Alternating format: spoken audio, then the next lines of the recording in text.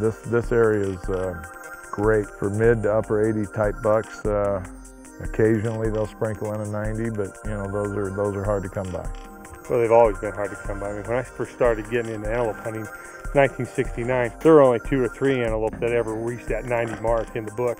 It takes ideal conditions to grow record-book pronghorn antelope, and this part of central New Mexico has all the right elements. Genetics matter, and there seems to be a giant gene shared by the antelope of this area. But maybe more important are ideal climate, feed, and perhaps most important of all, pronghorns having the years to grow to full mature size.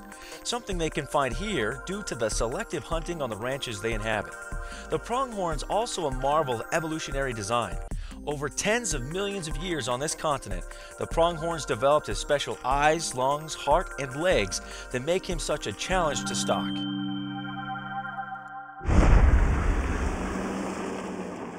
Well, we spend a lot of time scouting these antelope all summer. We spend a lot of time in a vehicle scouting with spotting scopes to narrow down what we need to do during the hunt.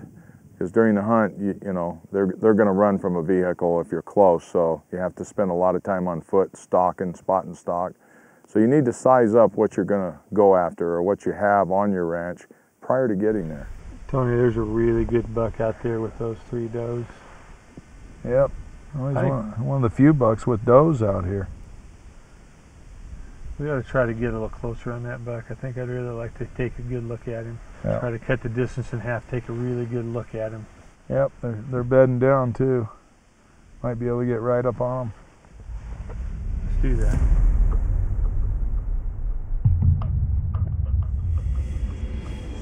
Antelope, they're always antsy. They're always on the move.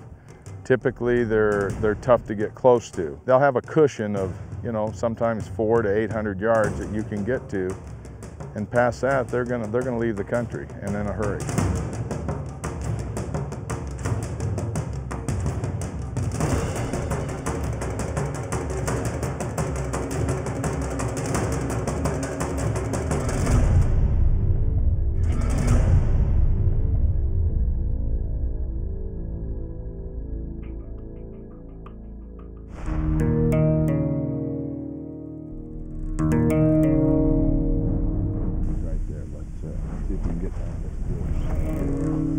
Let's go.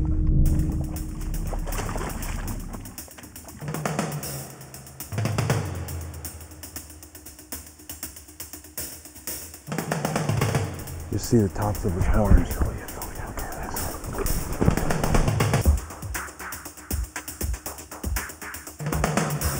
Let's move on. We gotta get there. Let's get to that bush. Okay, we gotta hurry. There's one right there. He's gonna come up on the ridge. Get ready to shoot.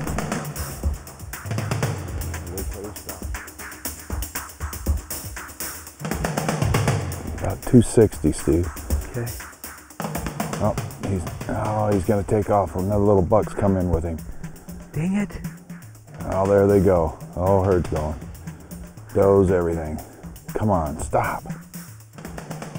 Nope, not going to. Over the hill. He just went over.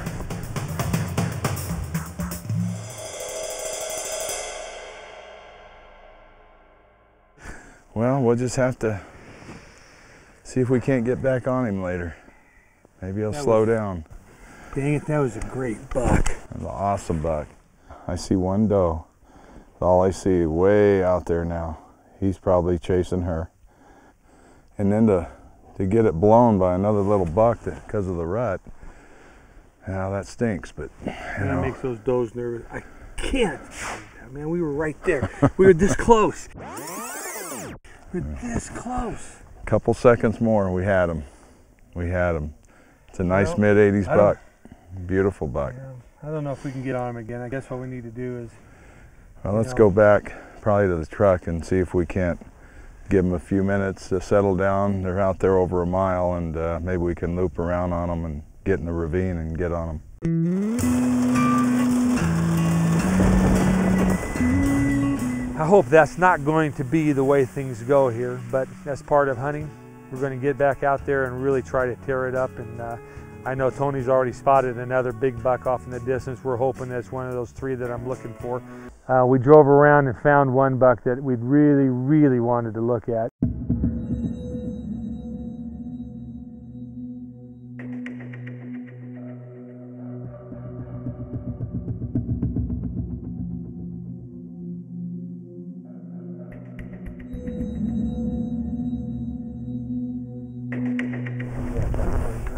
That's nice. That's a pretty nice buck. Can't tell what his left side's doing. His right side looks awesome. You got to get a little closer.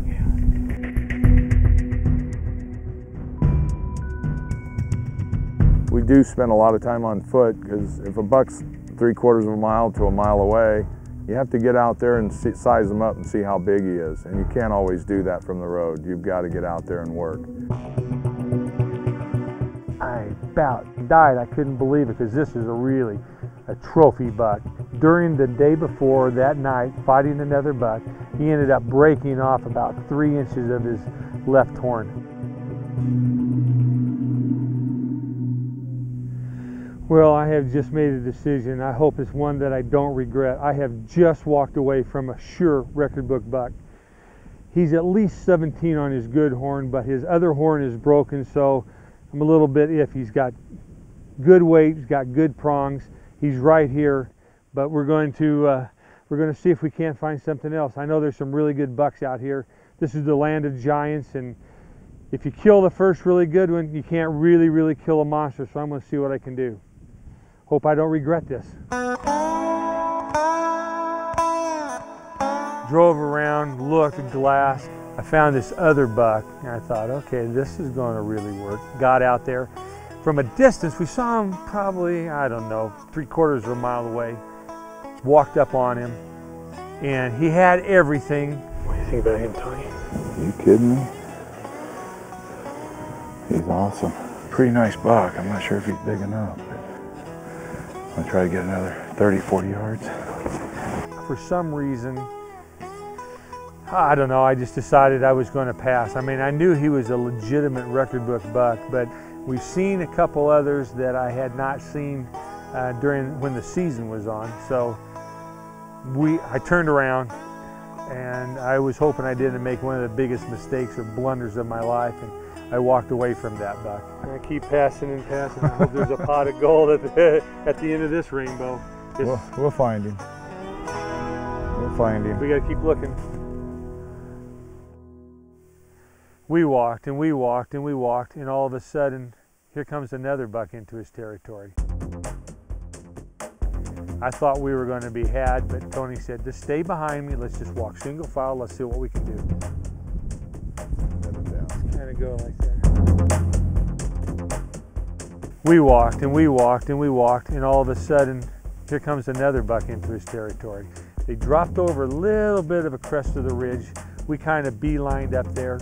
Got to a point where we could see these does were getting real skittish. I think, Tony, probably what we ought to do is probably walk up there, try to get in between those thick trees, because, you know, we last saw him right over there. Yeah, I think he's right over the hill. So if we can just sneak up to that kind of stuff, kind of work the way up. He's over. See if we can see how far they are and what we got going on. Okay. I think that's about the best plan we got.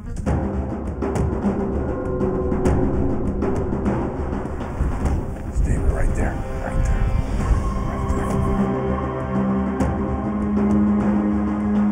Get set up. It looks like he's coming to us. He sees us, and the does are just standing there. He's coming to us.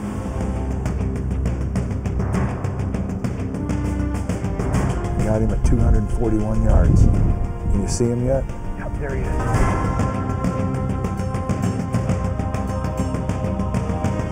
He's coming in. He's coming in. He's coming to the white. Anytime you're ready, Steve, he's coming up. He's about 220 right now. He's going away.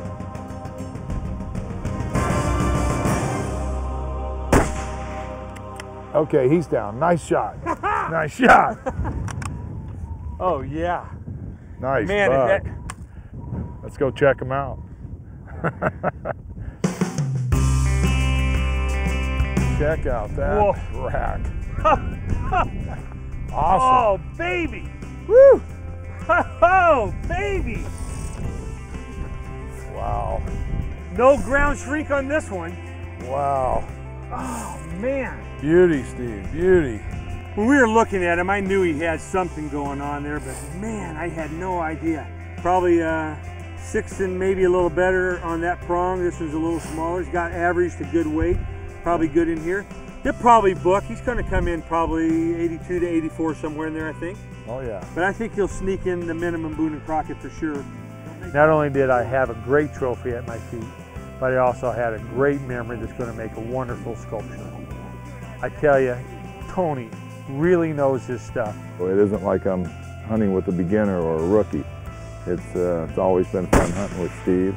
He can take a joke, and he knows what a big buck looks like when I show him one. Well, we got a lot of stuff to get done, so we better go take care of it. Sounds good. Thank you. Welcome.